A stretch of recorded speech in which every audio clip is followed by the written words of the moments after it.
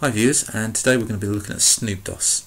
Now SnoopDOS is a little utility that allows you to actually snoop on your Amiga OS and see what libraries and what files have been loaded when you run a program. Now to do this we just open up SnoopDOS, and that sits in the background, sitting there, and the minute we start a program, say our tool manager preferences, you can see it's actually showing you what's being loaded in the background and if it's failed or if it's okay.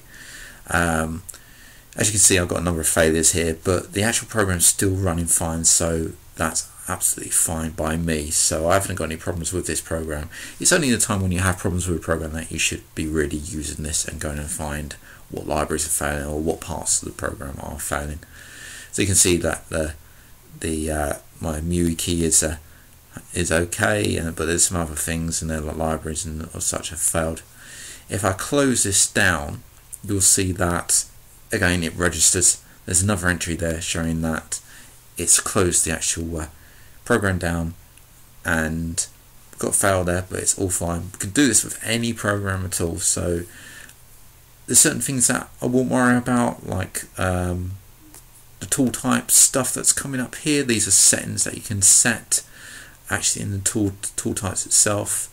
But if we hit pause, we can actually pause the execution. See, I've closed this, hit pause and close this down, and SnoopDOS is actually held on to that and is stopping you from actually from closing that program.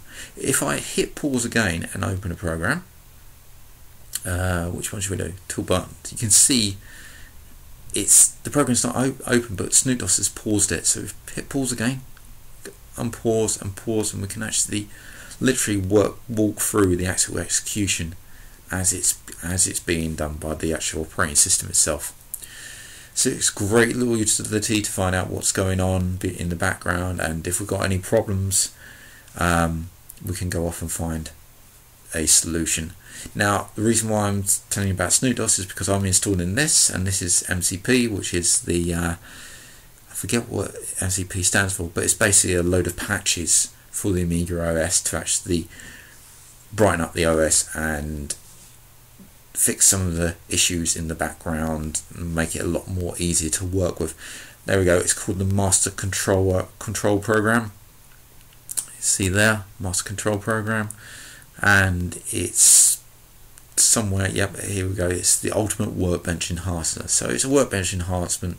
It allows you to do many things, and it rests on top of the MCP I framework, which we've installed in previous videos. So I'm just going to download this, and I'm going to go through and install this quickly. What I'll do is I'll install this on the actual I've extracted my programs and install this, and I'll show you the problems that I received when actually trying to install this. So I'm just going to quickly go through, and I'm going to actually skip some of these steps, and obviously the extraction of MCP, you don't really want to see me do this, so I'm just going to skip through the video for this one. So it's all been extracted. Now you have to worry when you double click on something and you hit proceed and the expert user is selected by default. You know it's going to be a big install, and if we just proceed through the installation, now all of a sudden through this installation you'll see an arrow appear in the top left hand corner. Here we go, MCP generation has failed.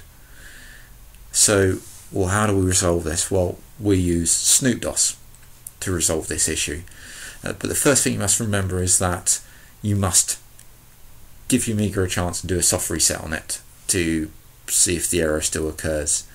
So here I've just done a soft reset, and I've gone in and I've run the actual MPC program, and I can't see any modifications there, so I know it's failed. Run MCP press, and I get the MCP generation failed again. So what we're going to do, I'm going to just walk you through the installation of SnoopDOS and then how I used it to fix this issue. SnoopDOS can easily be found, so we can do just a Google search, and of all places it sends us to the Aminet free software database, so we can actually download SnoopDOS from here. Now SnoopDOS is the person who's run SnoopDOS is actually still in existence and is still running a business in Ireland, and it's actually called the business SnoopDOS after the actual Amiga program.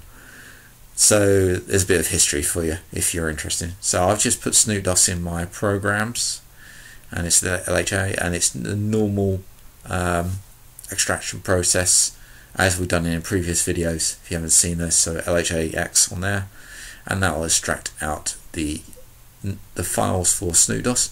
Now we don't have to worry about installing this because the extraction itself, let me just update that window so you can actually see the new folder that's been added. So the extraction itself is the actual program, so there's no installation, we just extract it and run it. So there I've run it, SnoopDOS is up and running. So now we can actually use SnoopDOS to debug our program and see what on earth is going on in the background. So I'm just going to tidy this up a bit, and I'm going to run MCP, and I'm going to run the prefs. And I can see it's loaded. Now it's good that the error message has come up, and what I'm liking is that behind we've only got a small output, and we can see from this output that I'm not worried about the tool types. I'm more worried about libs that have failed. So I can see the enlist.mcc lib appears there quite a lot. Enlist.mcc appears quite a lot. So I'm going to go off and find that on Aminet and see if I can find an install for that and download it and actually install it on this machine. There should be one out there because only missing libraries. Aminet's a huge database. So I've actually found this one on Aminet, and I'll fast forward a bit and I've extracted it. You can see I've still got SnoopDOS open in the background, and that's going through the actual writes there. Now if I hit pause on SnoopDOS while I'm still extracting, what it will do, it will actually pause the extraction. So you can see how powerful SnoopDOS is. I'll just scroll up to the top here to have a look to see what we need to be installing. So if I hit pause now, you can see the actual extraction behind is actually paused, and if I unpause it, you'll see it starts again. So this is SnoopDOS actually hooking into the OS and stopping that from opening, stopping that from actually carrying on. It puts a pause on the system so you can actually see what's going on in the background. Very useful utility. So I'm just going to let the extraction take place at the moment. This should extract me out the libraries that I need. Hopefully there's an installer in there to actually install these. As you can see, it's just the enlist.mcc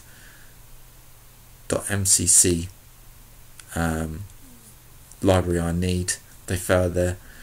The tool types we obviously don't have to worry about because those are the settings in the tool types that we can actually use, and if it doesn't find them, it just skips over them. So I've got this MC list with this hideous icon here. So just double clicking on this and proceed with installation. Amiga OS 3.x. Don't want extra languages. And now that's installed. Now again, remember to do a soft reset. And hopefully this has fixed our problems. SnoopDOS has helped us fix our issues, and we can have a look. So I'm starting up the MCP 020 there, and I can see this it's actually worked. I've got some changes, and the MCP prefs have loaded up absolutely fine without any errors. So that's it. So that's how to use SnoopDOS to fix issues. So a bit of an encore for you. So here's a great little link that I've just found. I was just looking for an image for SnoopDOS to actually put on the video to make it a bit more easier to find in the world of YouTube.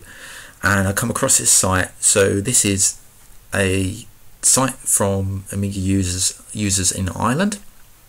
And I've heard of these guys, a brilliant Amiga group.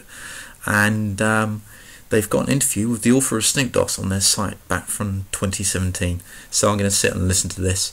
I'm going to try to do this more often with my videos and bring a bit of history with Amiga with it, so we can actually set up our Amiga and also enjoy the history of what was and still is a great machine. Thanks a lot. See you later. If you like this video or any other videos on my channel, please pop over to my Ko-Fi site, or Ko-Fi, however you want to pronounce it, And there you can actually support me by dropping me a few pounds, a few francs or dollars, whatever your currency is. All money will be churned back into the show, not just for buying me a coffee. I'll be buying resources and equipment to actually produce and enhance my current videos on that site itself.